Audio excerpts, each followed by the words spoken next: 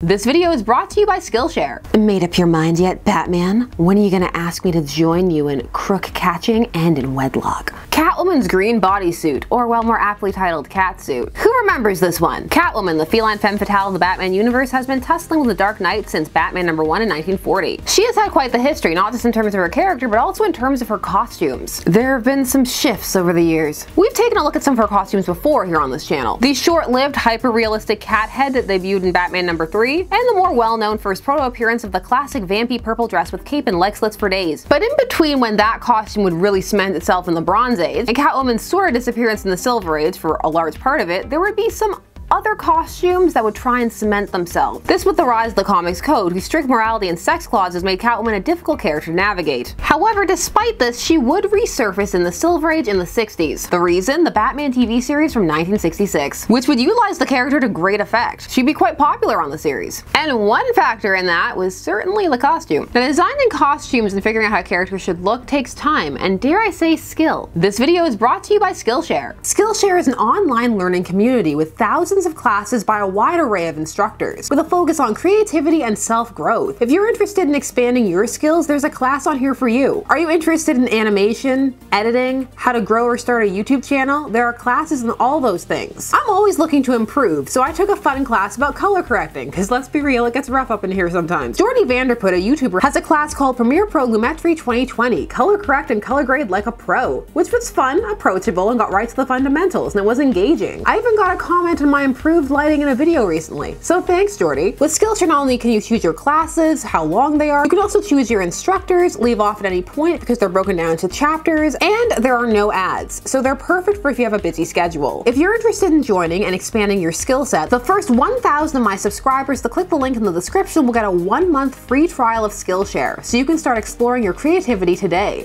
Julie Newmar, the first woman to portray the character on the Batman series, would appear in a lurex costume specifically designed to her measurements, and a garment that was meant to balance being family-friendly, which translation meant covered, and also sexy, so it was very form-fitting and curve-hugging and emphasis. Catsuits occupy an interesting position in fashion, particularly on television. They fall into this interesting gray zone where, because all the skin is covered, they can pass themselves off as family-friendly no matter how tight and form-fitting they get, even if there's a whole camel in there, even if the world is pointing because the actress is cold or just pointy. Some people are just pointy. It's time to look at how the Batman TV series ever so briefly influenced Catwoman's comic book costume. It didn't last. Catwoman first reappeared on the Silver Age scene in Superman's girlfriend Lois Lane number 70 and 71 in November and December of 1966. Superman's girlfriend Lois Lane is a favorite series here on this channel. We've even covered those issues specifically. They're pretty great. Lois Lane gets tricked into being Catwoman for a bit. Now in this appearance, Catwoman is sporting a modified version of the purple dress in that it's a jumpsuit, still with the cape. But in 1967, in Batman 197, the character would reappear donning a new costume. This would also mark Catwoman's reappearance to Batman comics specifically. Not Detective Comics, not Superman's girlfriend Lois Lane, not World's Finest, but Batman comics. In her reappearance, she was wearing a green catsuit, so it'd be one of those stops on the way back to the purple dress. Now the costume worn by Julie Newmar as Catwoman, for there are subtle differences between all three Catwoman 66 costumes, was quite carefully crafted. She gave an interview about the costume when she donated it to the Smithsonian in 2008, where it was later displayed on the 3rd floor in the Museum of American History, deemed one of the national treasures of popular culture, like Kermit the Frog or Dorothy's slippers. She described the costume's construction as follows. I believe the material was called lurex. It was woven in 2 different directions. One is this reflective shining blue midnight that catches the light for the cameras, and the other was a black semi-stretch, although I can recall some wrinkles. Lurex is a special type of yarn with an appearance that is garnered by using an aluminum, silver, or gold layer vaporized onto synthetic yarn. Newmar did customize some of the costume herself, stating, "I put the gold belt around the hips because at the waist it enlarges the waist, and if you put it at the hips it gives you that curvier look. That and the inside seams were sewn to my specifications." Stuff like that makes such a difference. It's why the mass-produced suits never look the same. It's also why if years later someone tries to take your historic costume or dress and put it on, it's not gonna work and they're going to break it. Kim. The version of the costume that appears in Batman 197 is modeled off both the season 1 and movie costume. This movie was released 2 months after the last episode of the 1st season. They were capitalizing on that popularity hard. Good. Struck while the iron was hot. There are some conflicting conflicting reports as to why Newmar didn't return to the role for the film. Some say it was scheduling conflicts, while a 2004 biography called Catwoman: Her Many Lives claims it was a back injury. Regardless of the why, the role went to Merriweather, and Newmar would resume playing Catwoman for the second season, but be replaced by Eartha Kitt, who she recommended in season 3. Merriweather's costume was very similar, but the neck area appeared much wider and more folded, probably due to the lack of necklace to break it up. Now, green is not an uncommon villain color, especially if you hop over to Marvel, but DC does it too. And there are some prominent theories as to why. Entire essays that you can go read or watch about the whys of the secondary colors being the villain colors. There's even a trope called secondary color nemesis. There are a lot of factors: the historical significance of the colors, the historical process of printing, and how bright colors could appear. It's very interesting, but not what this video is about. It will be 2 hours long. As for this costume, the green certainly stands out, more so than potentially would in black, particularly how Batman is costumed at this time period in the comics. That's one of the ideas behind the color theories, that they need to pop against each other, and that since Batman is so dark, his villains need to pop against it. The thing about this green is that it takes Catwoman away from her usual purple motif, which is already in the secondary color nemesis wheel anyway. So it's not clear as to why green was the color chosen. Maybe they try it out and just looks better in green than purple. Maybe it does have to do with the meaning of the color. Some of the negative attributes assigned to green, because of course green also has positive meanings, it has many meanings. But some of the negative ones are greed, envy, ambition, slither.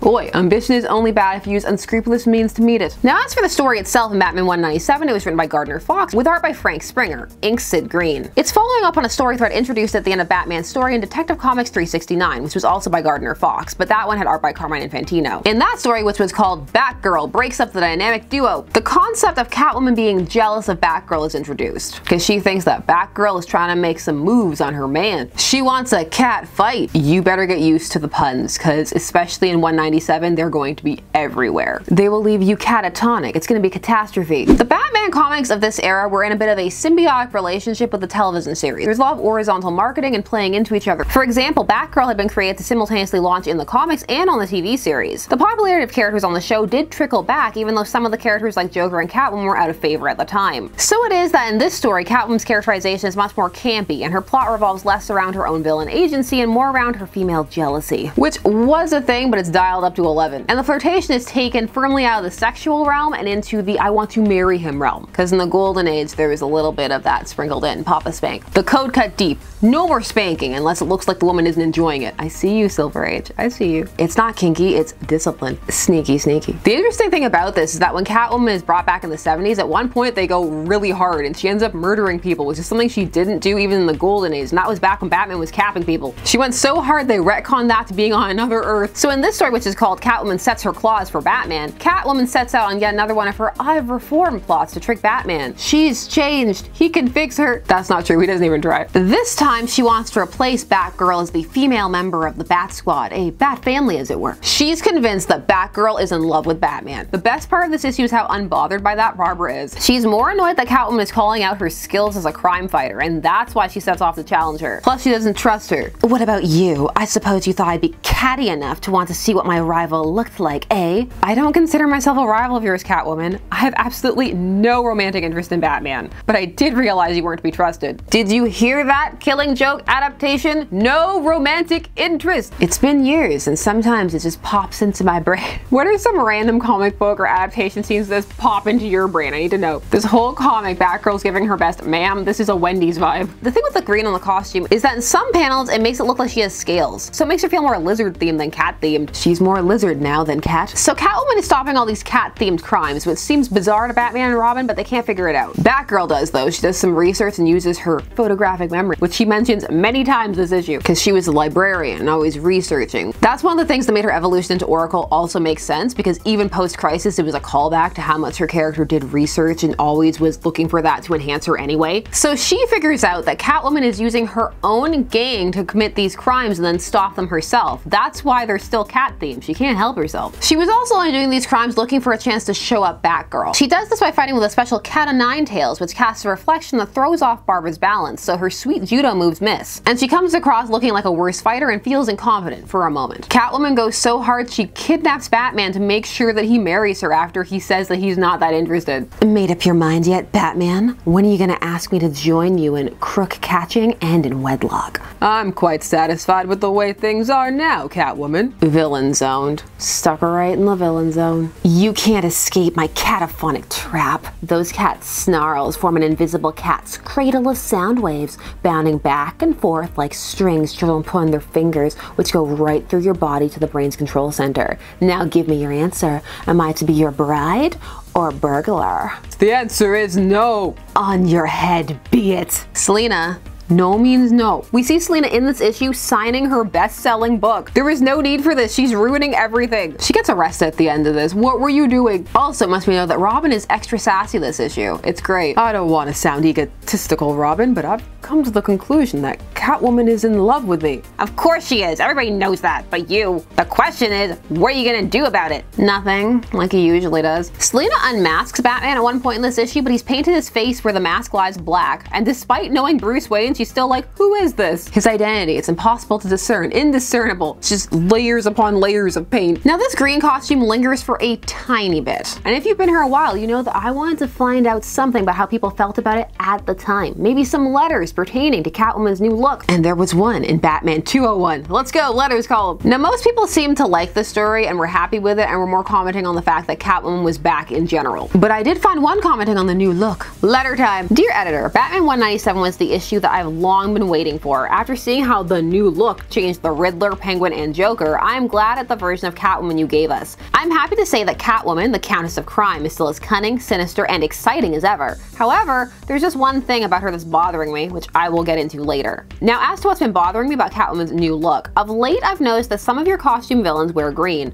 The Joker has green hair, a green shirt, and once wore green gloves. The Riddler wears big black question marks, a purple mask, and gloves, and yet green is the dominant color. Except for her hair, Poison Ivy sported a head-to-toe green costume. If you think that these aren't good enough reasons, then I'll give you the clincher. My high school math teacher's name is, can you guess it, Mr. Green. Now, to my dismay, Catwoman's new uniform has turned green too. Did you ever see a green cat? No, of course not, but you have seen a black cat, right? And black cats supposedly are bad luck, right? Catwoman is just what she is. Rotten bad luck. So please revise Catwoman's costume to overall black, perhaps with purple gloves, boots, belt, mask, and ears. She'll look much better, more sinister and mysterious, and literally be bad luck.